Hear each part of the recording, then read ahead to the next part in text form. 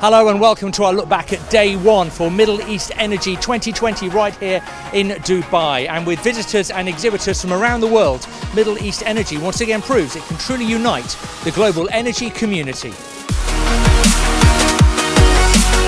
Following the official opening by His Highness Sheikh Hamad bin Zayed Al Maktoum, MEE kicked off its 45th year by bringing energy manufacturers and suppliers together to showcase new technologies and innovative solutions covering the entire energy value chain. Each of the product sectors, as always, were well represented with dedicated zones including power generation, renewables, transmission and distribution, energy consumption and management, and digitalisation.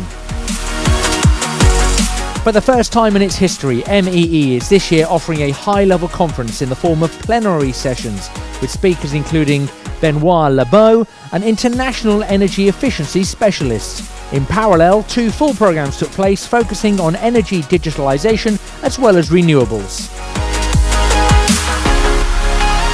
So that's it for Day 1. Get the latest updates, of course, on our social media channels and online at middleeast-energy.com.